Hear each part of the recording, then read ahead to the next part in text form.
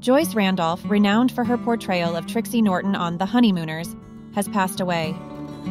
According to her son, Joyce peacefully departed this world on Saturday at her residence in New York City, succumbing to the natural course of aging while sleeping. Struggling with mobility issues, she had been under hospice care in the period leading up to her passing.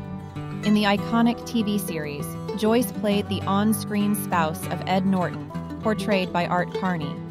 The characters, close friends and neighbors of Ralph Kramden and his wife Alice, contributed to the timeless charm of the show. Ralph, a bus driver, would express frustration towards Alice with the famous line, "To the moon, Alice," accompanied by clenched fists, a phrase that would certainly be deemed inappropriate for television in today's standards. I bought him a new belt for his birthday, and I want to make sure it fits the day after. Oh. Well, you could always exchange it for a larger size.